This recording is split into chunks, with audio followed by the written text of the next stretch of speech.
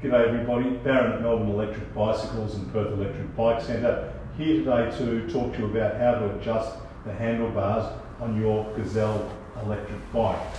Particularly we're going to talk about the Gazelle switch, which is a quick release that enables you to adjust handlebars very easily.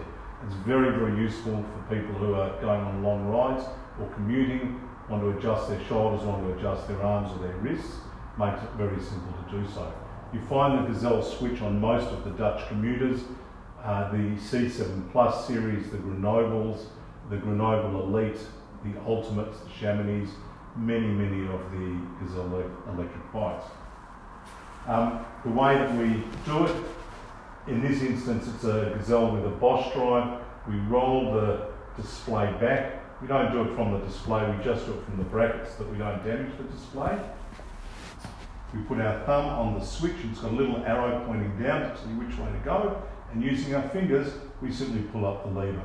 So we slide down, we lift, and then we can do really anything we want with the handlebars. So you can adjust it for your wrists.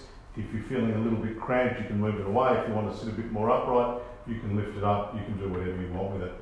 So you move the handlebars into place, close the quick release, make sure it's closed, slide the Bosch display back up, and you're good to go. Barron from Melbourne Electric Bicycles and Perth Electric Bike Centre for fun, fitness and freedom.